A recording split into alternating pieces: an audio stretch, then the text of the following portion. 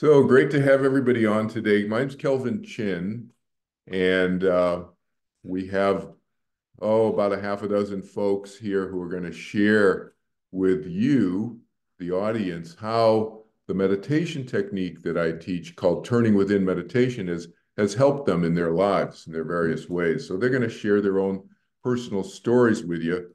I'm going to let them do most of the talking today, but I'll just kind of introduce folks here who don't know anything about the meditation technique that I teach, how it's different from other meditation techniques out there. Bless you, Maddie.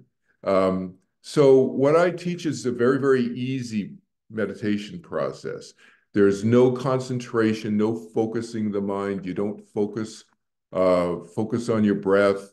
You don't clear the mind of thoughts. You let your mind think whatever it's thinking. And so whatever your mind's thinking, it's thinking. You don't try to focus your mind or clear the mind of thoughts, anything like that. Okay? Um, and you only have to do it for about 10 to 15 minutes each time, twice a day. That's it. And you can do it in a noisy place, a quiet place, private place, a public place, anywhere you can think, basically, you can do this simple technique that I teach. Um, and if people want to learn more about it, they can either go to turningwithin.org, which is my one of my nonprofit websites, or you can go to kelvinchin.org. You'll see that spelled out and so forth next to my name on the Zoom link here. So why don't we start with Michaela over in the UK.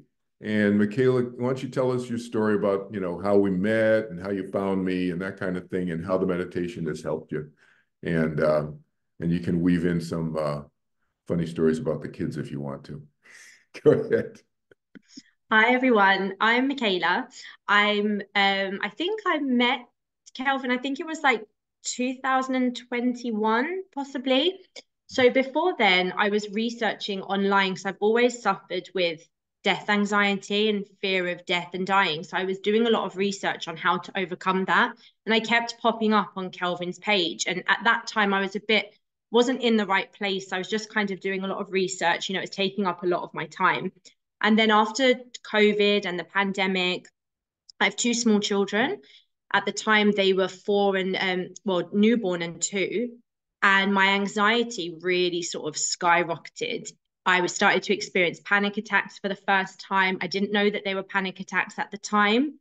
And it got to a point where it became really difficult to leave the house. So leaving the house, I was having panic attacks. I couldn't be in the car for a long time. I'd get to work, I'd often be in the toilets just thinking like, I just need to get through this day. I just need to get home. I'd get home and I'd get straight into bed. And it was just these overwhelming feelings. It wasn't just death anxiety at this point. It was just generalized anxiety.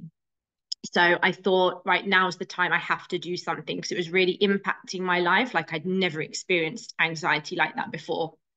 So met Kelvin, took the class, and at the beginning, I was in such a place. I thought, how is this going to help me? I cannot imagine not having this anxiety. So we did the classes. It took me a while to understand like this is something I had to really put into my day. I had to make the time for it. It wasn't just one of these things I could dip in and out of, maybe do it once, leave it a couple of days, pick it up again.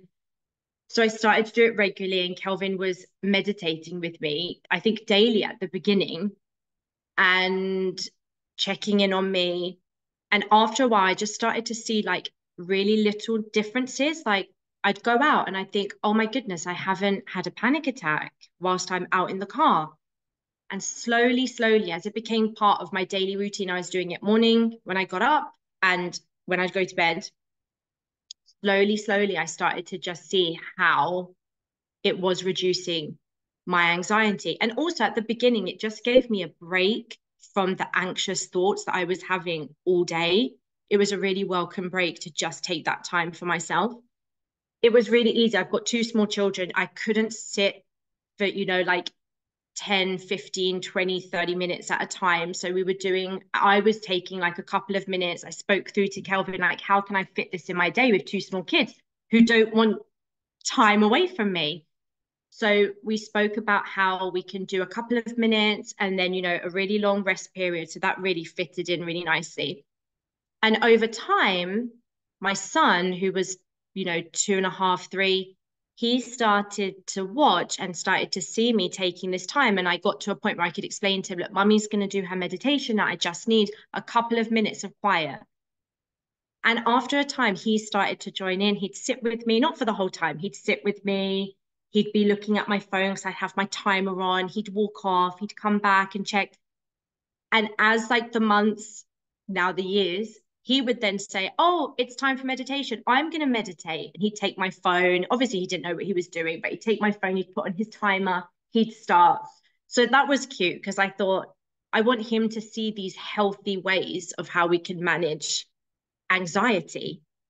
And then there was I think we were at my in-laws and he said to my uncle, his uncle, he got my phone and he was like, right, it's time to meditate now. And he was like, what? He was like, yeah, I'm going to set up the timer. This is what mommy does. We're going to meditate. It's really, really good. It's relaxing. So now I meditate with Kelvin once a week. And I guess it's like 3 years on, I haven't had it's a process. It hasn't happened overnight, but I'm in a place now where, touch wood, I haven't had a panic attack. I can't remember the last time I had a panic attack. It's probably been a good year that I haven't had a panic attack. I can go out, I can, be with the kids, I can go on a walk. Before, I wouldn't walk anywhere because I'd be constantly thinking, what if something happens to me? I need to be in the car. I couldn't go out for walks. I didn't want to go to the park. I didn't want to go with my kids on their bikes. And now all of that slowly has come back. And I feel now that I'm at a place where I still am an anxious person, I think, by nature, but it doesn't consume my life. I'm not having the panic attacks. I can do the normal things that I was doing, which that all stopped for months. For months, that all stopped. I mean, it was like crying on a daily basis. And some days it would just be multiple panic attacks every day. And I just thought, how am I gonna, this is never gonna end. This is gonna be my life now. And I think for me, it was the consistency, just that understanding, right? I want to change something. I'm going to do this 5 minutes in the morning, 5 minutes in the evening. Let's see. I've got nothing else to lose. For me, the doctors tried to prescribe me medication. I didn't want it at that time. I wanted to try and do something else first.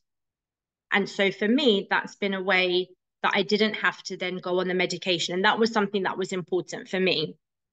So that's where I am. That's where I am now, in a much better, happier place. It's enjoyable. I find it really easy. Yeah. That's great, Michaela. Thank you so much for sharing that. It's great. I love the story with your son when he went up to his uncle and said Yeah. something like, okay, do not to meditate, and you time it for like Yeah. 5 seconds on the stopwatch or something. 15 Yeah. seconds. It's hysterical. That's great. That's great. I'm so happy that for you that you've gotten your life back, bottom line. Yeah. Yeah. Especially with the young children and your husband and work and everything. That's really what it's all about, as far as I'm concerned. How can people who are in difficult situations how can they move forward, in a positive, Mhm. healthy Yeah. direction? Oh, that's great. Thank you for sharing. Thank you so much. Yeah. Jamie's in France, by the way. So go ahead, Jamie. We got an international audience today. Go ahead. Oh God, so nervous. So hi everyone.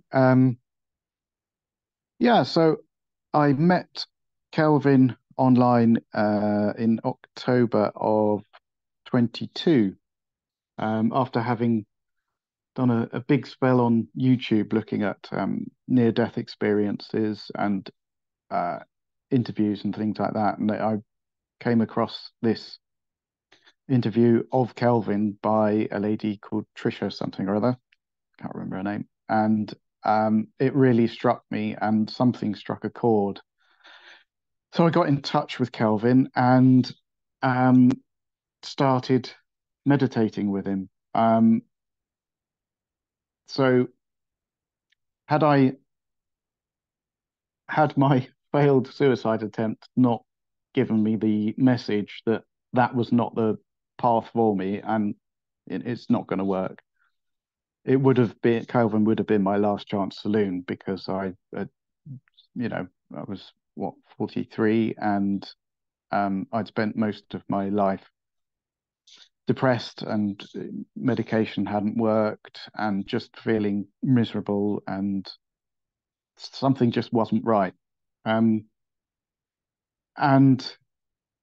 I feel like I was a bit of a tough student, because Kelvin had to spend quite a while doing weekly sessions with me to help me get through this. So anxiety and stress. So it was actually a shock to find out that I was a high anxiety person. It hadn't struck me before, and that sent me down a kind of rabbit hole of looking into what is actually going on in my life. And I've discovered some very helpful things and had revelations.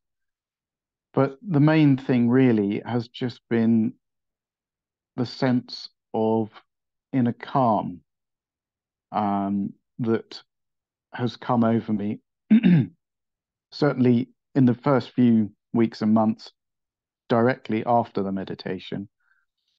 But slowly but surely, we're now, what, 17 months in, and that calm is spreading through longer periods throughout the day. The tempestuous seas don't knock me all over the place as much as they used to. I'm able to ride the waves and come bouncing back, and certainly just even out my mood and open me up to actually wanting to get stuck into life, because I've been resistant to it for what seems like forever. So I'm learning, lots about. It's very helpful for me to find out about psychology and so many things. Just having this, I think maybe lust for life is a little bit strong, but I'm getting there. I'm getting there. A love for life, and a wanting to be here and enjoying of my time here, and to have such a wonderful, wonderful, heartful community behind me and surrounding me, to just to lighten the load, to know that you're not on your own. You can open up to anyone, and in this community, and make some fantastic connections, and just spark off some wonderful experiences. And I'm eternally grateful to you, Kelvin, or I will be eternally from here on in. I will be eternally grateful to you for helping me. I mean, you've guided me very firmly and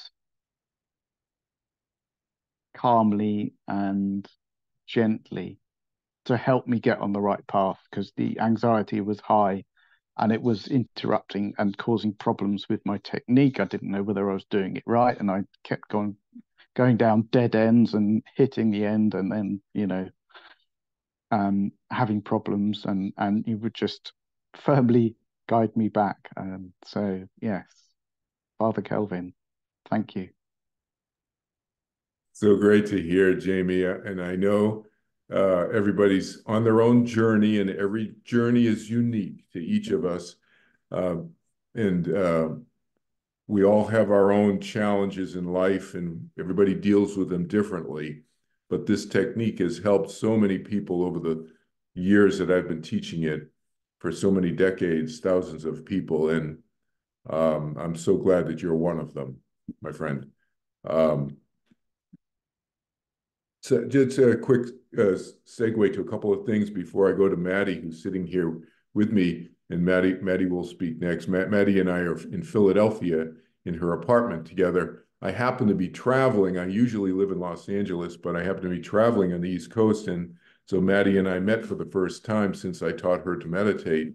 And so here we are. So, but just a quick thing about segue from what Jamie was saying about myself and why I learned to meditate. So those all my students know this, but those of you who don't know me, I learned to meditate because I was in a very similar, again, everybody's unique, everybody's different, but I was in a very similar high anxiety state that Michaela and Jamie described themselves to be in. Again, all of us have our own stories and our own way of experiencing life.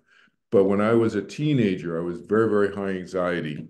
And the meditation really helped me in terms of getting that behind me, let's just say, reduce little by little by little. Took a little while, just like it does for everybody and all my students, but it's been long in my rearview mirror, so to speak, for so many decades. The other thing I want to mention is that Michaela mentioned fears about death and dying, and Jamie also mentioned that he had looked at some near-death experience videos that and heard a podcast interview that I did with Tricia Barker. Some of you may recognize her name. She also has taken my meditation class and talked about it on her podcast. But I help people, just reminded me to mention the folks that I help people with all kinds of anxieties and fears and stresses and so forth. And in particular, I have you could say, a special expertise or experience or whatever with helping people with fears around death and dying. So if you know anybody or if you have anybody, or you yourself have any issues like that, feel free to reach out to me. And I do a free initial consultation with people from around the world. All you have to do is go to my website, one of my websites, just Google my name and find me that way. And send me an email from my contact page, and we'll schedule a time together. So without any more talk about me, let's go to Maddie sitting next to me, and I'm going to move the computer so you can see her really well here. My name is Maddie, and from though I have had one medical conditions and have had numerous medical challenges growing up and in adulthood I filled it out. Yeah, so Maddie has cerebral palsy, and she's had a lot of medical challenges, just since childhood, right? And now as an adult, right? Yeah. Yeah. I actually have dystonia. Dystonia. Okay. So I met Calvin about 1 year ago with my mom because we were having a very hard time. I was very depressed from losing my sister who helped me with so much. I lost her in a tragic car accident. I was on high doses of psych meds and having numerous anxiety that's not able to go on any other meds or my dystonia, which needs more treatment. So as a result of meeting Calvin, I have been able to come off of my psych meds completely doing just fine. And as a result, now I can be on other meds for my dystonia and chronic pain, which has greatly impacted my ability to function as in therapies here in with my dystonia sit-downs, and I was in psych programs where they were teaching us how to meditate, and their way of meditation did not work for me at all. So they ended up telling me, just do the way you how then. That's interesting. So, yeah, so Maddie tragically lost her sister, and my heart goes out to Maddie and her family and anybody who's watching or listening to this who's lost any loved ones. And Maddie was very, very close to her younger sister, and her sister helped her a lot with her dystonia, with Maddie's dystonia, and died tragically in a car accident. So it's and she was on all these psych meds that weren't really doing much except having a lot of side effects, and then you couldn't take your dystonia medication. Yeah, at all. At all. So I couldn't tolerate any poison or any of that. Right. So then Maddie's not taking her dystonia medication, which she needs for her, obviously for her dystonia, because she was taking the psych meds. But now, after it's only been a year, right, Maddie? Something like that.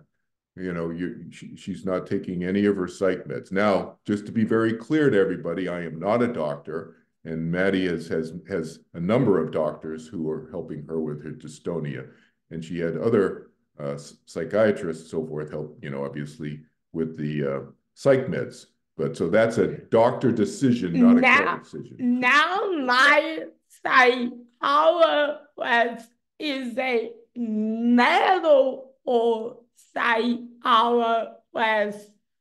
So whatever he recommends, he runs by the docs during my dystonia. Yeah, good. Yeah. That way, everyone is in agreement.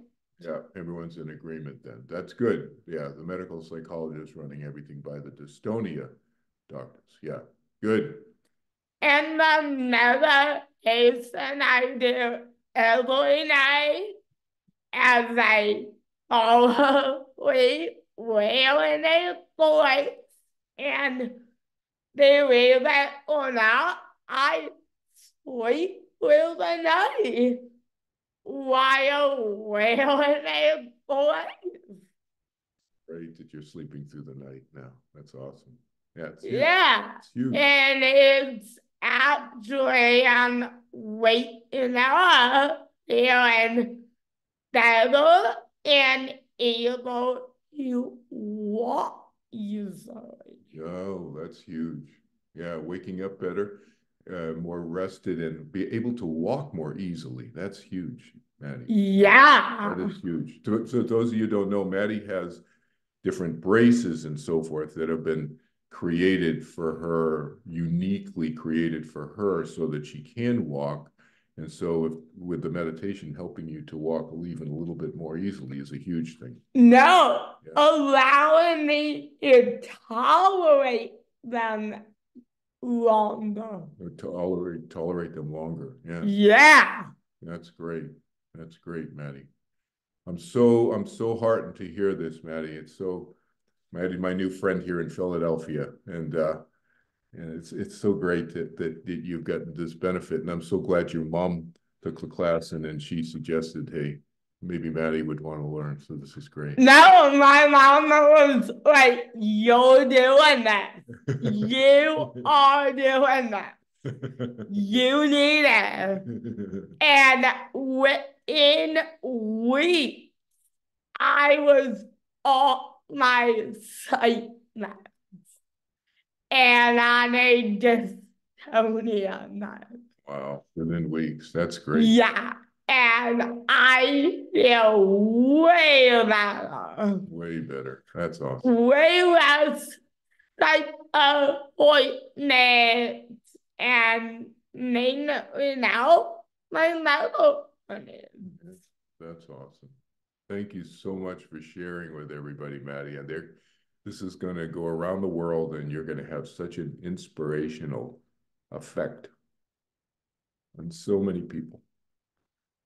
Thank you. It's beautiful. Beautiful, Maddie. Thank you so much. Thank you so much. Sharon.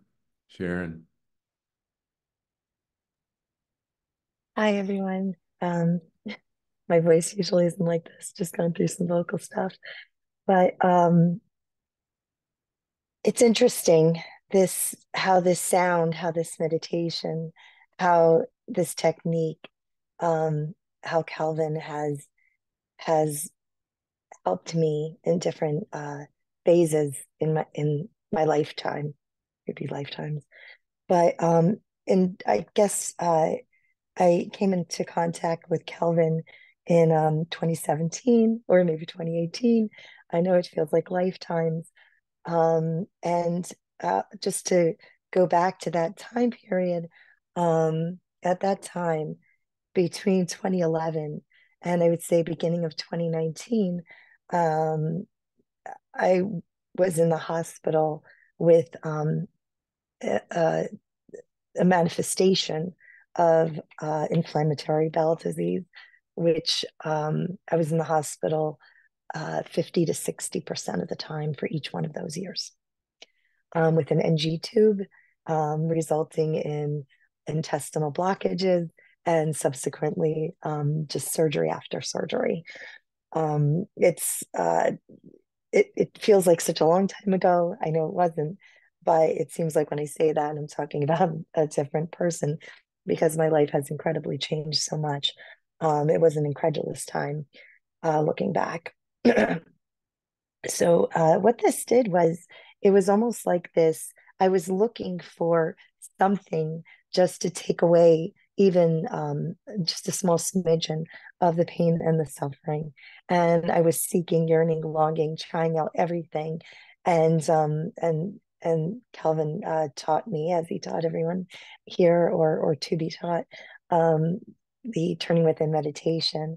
And what that did was it created a space for me to be able to sit with my pain and my suffering. It changed the dialogue for me of my pain and my suffering. And I did a lot of, I'm sure everyone knows this term, a lot of med napping in those days, because I would, be up, be in pain, do my sound, go back to sleep. And it did a lot of healing in those days on a physical level. And by the beginning of 2019, I was kind of feeling better. And I've been in theater since I was 5. And I said, I want to get back into that. And I got into a theater show. And I didn't realize that I would have stage fright because I never had it before. And I was like, oh, I can't do this anymore.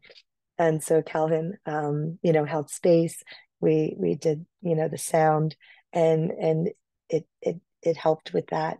So this technique, this turning within, this meditation, was holding and healing different areas of my life.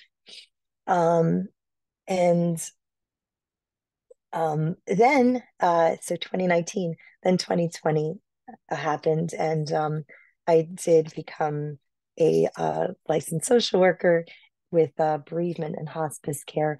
And I don't need to we lived through it, right? We lived through it in the 2020, especially 2020, 2022. And I held space for a lot of grievers, and I still do. But that time was very heavy in a collective trauma, collective grief experience. And when I was just saying the first part of my story, how it held space for my own pain and suffering during 2020 to 2022, when I was holding space for a lot of grievers during that time in my bereavement work, everybody would ask, how can you do this and not your well not run dry? And I know Kelvin also talks about this, because it wasn't a well, it was a reservoir. And so the sound helped me have this reservoir to hold space for so many others, because I didn't feel the compassion fatigue, and I didn't feel all those other things. So this sound has and technique has been with me in different and held different roles in different areas of my life.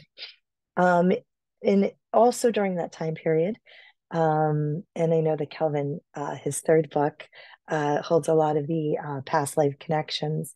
In that time period, this technique and the turning within also opened up to different areas of my own past lives, and with that, a lot of healing as well. In April of 2022, yeah, I was married for 23 years, 9 months, 1 week, and April 2022 began the formal end of my marriage in a pretty long-standing divorce, which ended January 5th, 2024. And in that roller coaster ride of my own grief experience with this, and I had to keep my head, above the sand, above water. It was that technique, it was the turning within that really helped me to manage things that I had no clue of what to do. Kelvin also helped a lot with support in that time. I'm so very grateful. So here I am, here we are. And so where is this technique and with me today? I still get up. I get up twice a night, and that is because I don't have a large intestine. Those that know me know I tell my story very freely. So I do get up twice a night to release my pouch, and it's the technique and the turning within that is with me during that time and helps me to get that rest. This technique, this meditation, it will always be there. It will always be with me. And I'm looking forward how it will hold space in the next transitions for the remainder of my life and for other lifetimes. I think that's about it. Thank you, Sharon. Thank you for sharing that and being so candid about your health issues and your health condition and your marriage situation as well. Thank you for sharing all that. I mean, it takes a lot of strength to be public about those kinds of things, both very, very personal things. But I'm so happy that the meditation has helped you. Thanks for that, sharing that with everybody. Sharon mentioned a couple things I just wanted to kind of touch on before we go to our last person on the panel today, Kamini. But Sharon mentioned the phrase med napping. So it's an idea that actually one of my old girlfriends came up with the phrase. I got to give credit where credit is due. I didn't come up with the phrase, but some years ago. And the idea is that sometimes we're releasing so much so quickly that our system literally needs to shut down and sleep. And it can happen during the meditation. It can happen during the technique. It can happen during the rest period. So you may have heard some of the people, I think Jamie referenced a rest period afterwards. I always have my students rest afterwards, after they're done with the meditation technique part. But falling asleep, as Sharon mentioned, is a very, very powerful healing modality. And what they noticed in some of the very, very early experiments that they did on folks in the 1970s is that the quality of sleep when they fell asleep during the meditation was actually a better quality of rest and a better quality of healing than just if the person lay down and took a nap. So it's very significant. And this notion that, as Sharon mentioned, of med napping is a very, very powerful combination between the meditation and the falling asleep, which we call med napping now. Sharon also mentioned past lives opening up for her. And does that happen for everybody? No. So, but can it happen? Yes. And have I had students kind of, if we want to talk about the more spiritual or esoteric kind of side of things in terms of benefits, have I had students who've had loved ones die and want to learn how to communicate with them more freely and more spontaneously? Yes. And does it work all the time? No, but there's no guarantees, just like with anything in life. But I have had students, and in the previous panel 2 weeks ago, Megan shared with us her very tragic, sad experience of her daughter dying in her early 20s. And yet, Megan learned specifically this meditation technique to try to increase the probability of her communicating with her daughter, and it worked for her. Because why? Because we're not only releasing our stress and getting rid of our anxieties, as folks have talked about, but in that process, we are expanding our conscious capacity of our mind. Our mind, as if, is getting woken up in areas of our consciousness, our mind, or even in our brain. You could even look at it from a neurosynaptic, from a brain cell standpoint. So you can look at it from a very scientific, biological standpoint, or as Sharon kind of, alluded to, in a more spiritual consciousness expansion of our conscious capacity of our mind standpoint. Either way, this technique does that and has all kinds of various positive effects in that regard. So Kamini, why don't you share with us, how you're doing and how we met and that kind of thing. You're over in the UK as well. Go ahead. Sure. Firstly, what amazing stories. Thank you everyone for sharing. I've really enjoyed the session, hearing different experiences of this amazing technique. And thank you to Kelvin as well for sharing this with so many people. So I met Kelvin back in 2021 online through another friend of mine in South Africa. So I'm based in the UK, but I'm from South Africa. And during 2021, my mom was very ill, and miraculously, she's still with us here today. But at the time, she was in ICU for 60 days. And because of COVID, I couldn't actually travel back to South Africa to see her. So I really struggled with just supporting my family from being so far away from them, as well as dealing with the whole emotions, because she's pretty much my best friend, not just my mom. So we're super close in terms of family. And this friend had suggested the technique. So my major concern was just sleep. I used to always sleep like a baby. I love my sleep, 8 hours minimum. And during this period, of course, with all of the stress and what was going on, I struggled to sleep. In terms of the technique, it was just so easy. I agree with, I think Michaela mentioned in the beginning that you had to set aside the time. So once it was part of my routine, it became really easy. So we had worked out the time that I needed to meditate and the rest period. And I just put my mind to it that I've got to do this twice a day, and, it's going to benefit me. And I found it really easy because I had tried different techniques before. And what I had known about meditation before was along the lines of trying to control the mind and quieten the mind. And this was the opposite because you could just let your mind wander. And the bit that I really liked about it was the rest period. Maybe it was a time out in a way, even though I don't have responsibilities, don't have kids, work's quite demanding, and I have a very analytical mind. I'm an overthinker. So I think that period of just that time out of being able to, rest is really helpful. And I absolutely love it when you fall asleep during that period. So subconsciously, it's weird because I do it twice a day without fail. And in the mornings, I do it first thing after I've showered, before my breakfast, before work. And I tend not to fall asleep then.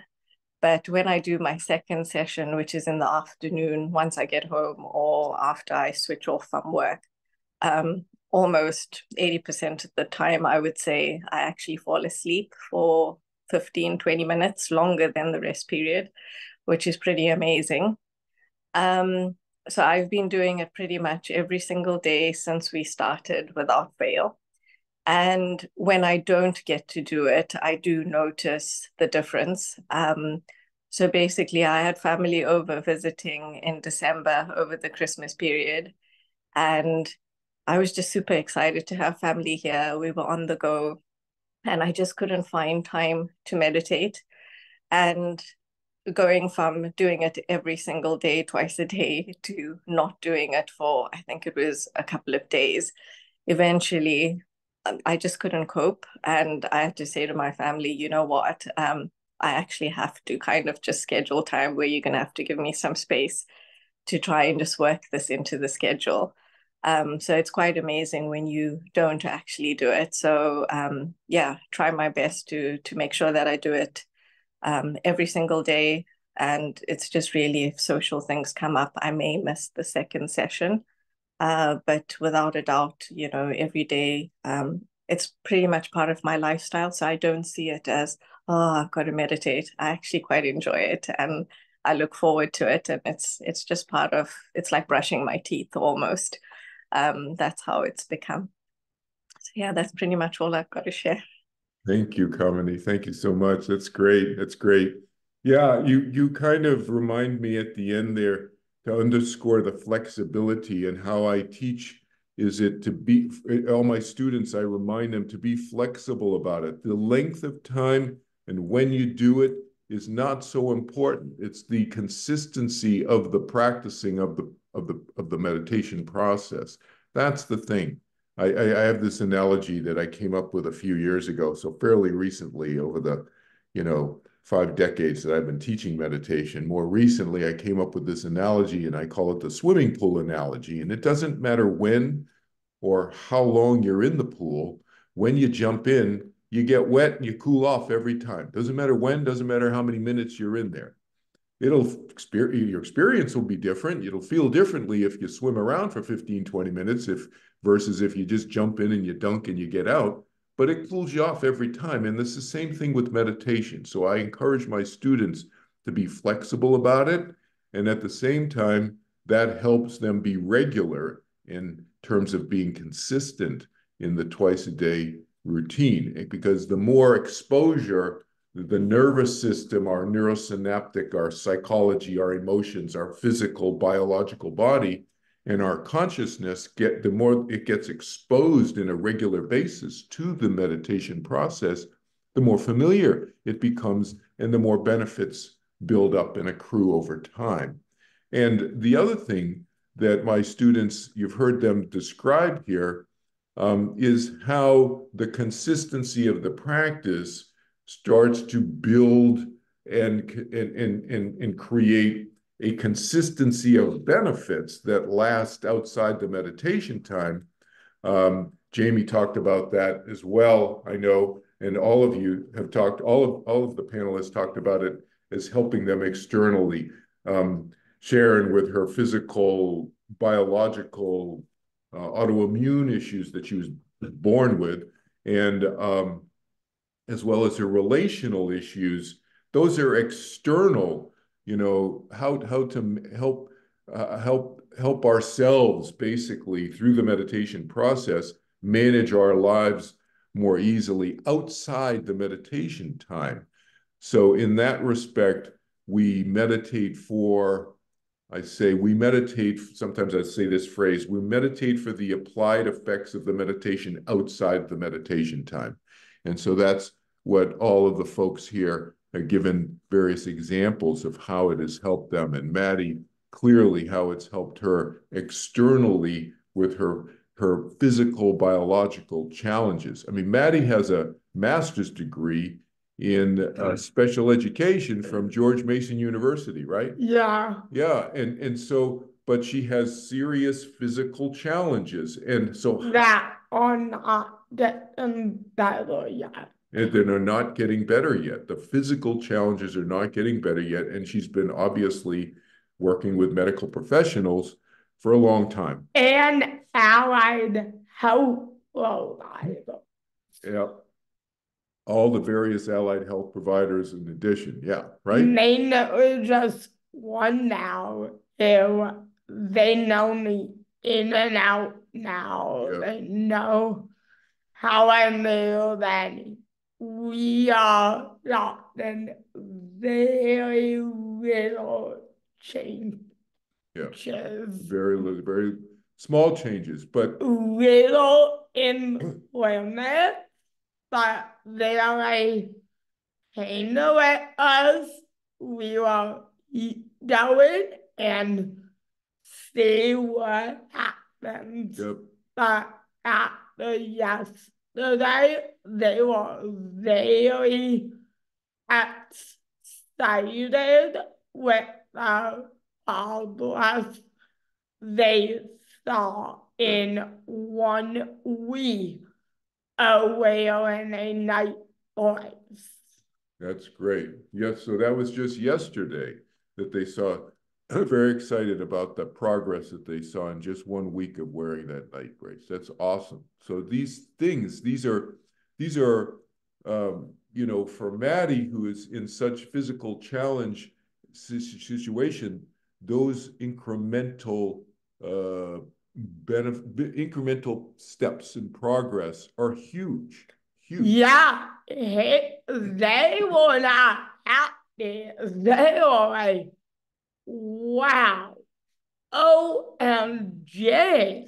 OMG, right? This is more than just good. Yeah, more than just good. That's awesome. That's awesome to hear. And for the meditation to help Maddie in her, let's just say, her emotional and psychological health, that our minds and our bodies, people know that our minds and our bodies affect each other.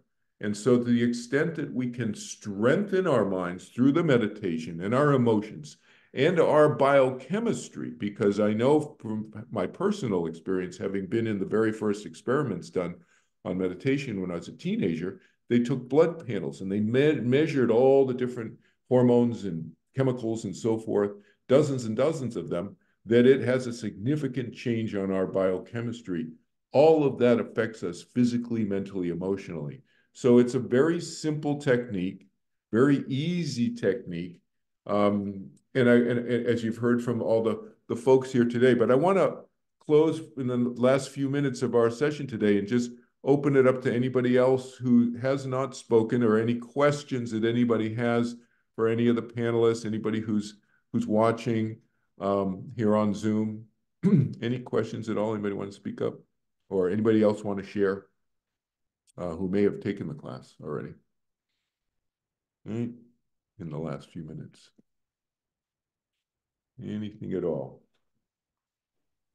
One thing, if there's nothing anybody wants to share or ask, one thing I want to mention is somebody mentioned during their sharing today, one of the panelists mentioned that I work sometimes on a weekly basis and for some folks on a daily basis, depending on how acute, how severe, how serious their need is, whether it's anxiety related or whatever. And I'm here to help people That's what I do. And I never turn anybody away for financial reasons. I'm always here for my students. They know this. I give them lifetime follow-up, and the words mean what they say. And with me, I ended up doing it all individually. Individually. Good point. Thanks for mentioning that, Maddie. So that's a really good point. So for some folks, I may do an individual class for various reasons.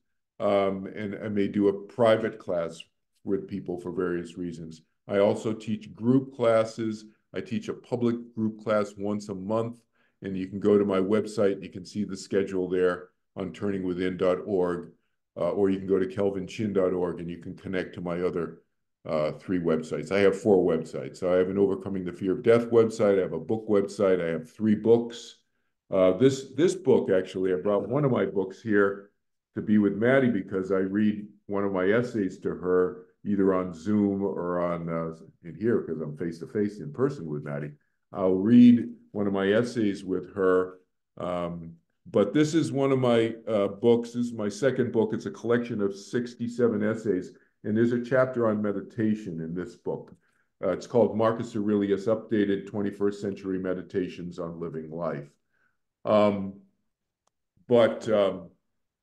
I have a book website, and Sharon mentioned briefly in her sharing today that I have she mentioned about my 3rd book, which is about my memories that go back 6,000 years.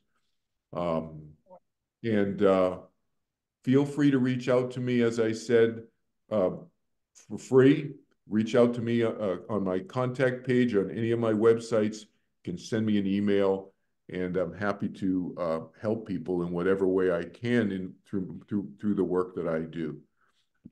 Anybody else, any other comments before we call it a session today?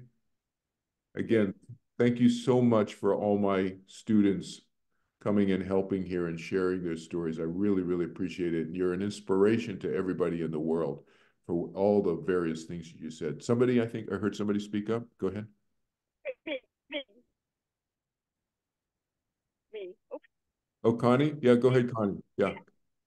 Can you hear me? Yes, I can hear you now. Yes. Oh, okay. Yeah.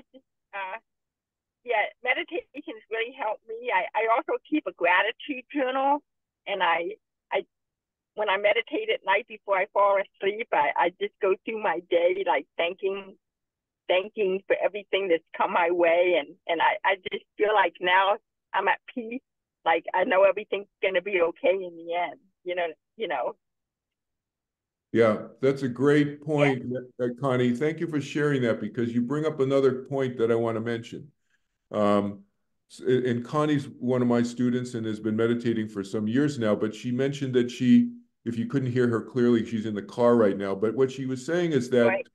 she was saying that she does a gratitude journal at night and she meditates regularly, but she also does a gratitude journal, which brings up a good point, which is what I teach, I am an inclusive person. So what that means is people can do other things too.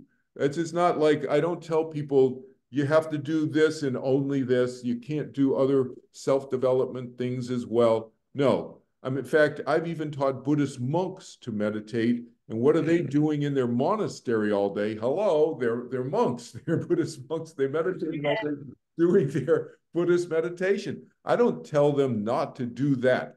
So I just told them, do what I'm teaching first because it's going to be very, very easy. They do that first before they start their day, and then they do their Buddhist meditations in their monastery, and they do their second turning within meditation again, and then they do more Buddhist meditations.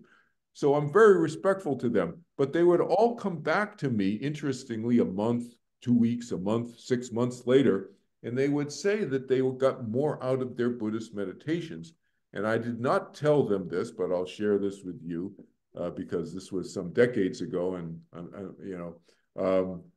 they're probably not going to see this video. But I didn't tell them this, but it probably was because they were not straining so much in their Buddhist meditation after they learned what I taught them. which was very, very easy. And as you heard Kamini and others talk about, there's no controlling or concentration or clearing the mind of thoughts or trying to think, feel a certain relaxation or feel peacefulness or whatever in this meditation the way I teach it. And so I think my conjecture is that it helped make their technique that they did in the monastery actually easier. And that's why they would all come back to me and say they got more out of their other meditations that they were doing before I even taught them. So again, thank you so much, everybody, for sharing. Thanks, Connie, for sharing that. It was a great point because it allowed me, it reminded me to mention that that point about my being inclusive as it relates to self-development processes. Everybody, we're all on our own self-journey. Everybody. That's why it's called self-development. I'll end the session with this one last comment. And that's that we are all on our own self-development personal journey. And the key words are personal and self. That means that we're all figuring it out ourselves. I'm not perfect.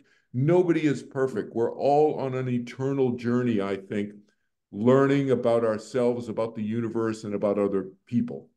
And that said, I'm respectful about how people go about doing that because we all have free will, which means individual decision-making ability to decide to do this or not do that, to go this way or not go that way. And so I'm respectful of that. And I embrace that in my teaching of my work when we're talking about self-development techniques, for example. Okay? But if anybody is curious, they want to learn more about how this meditation that we've heard about today is different from other meditation techniques, feel free to reach out to me. Just Google my name, Kelvin Chin, or you can go to kelvinchin.org to link up to all my other websites. And feel free to reach out to me anytime. Thank you again so much to everybody on the panel today. My heart goes out to each and every one of you. Thank you for sharing, and we'll be in touch soon. Take care, everybody.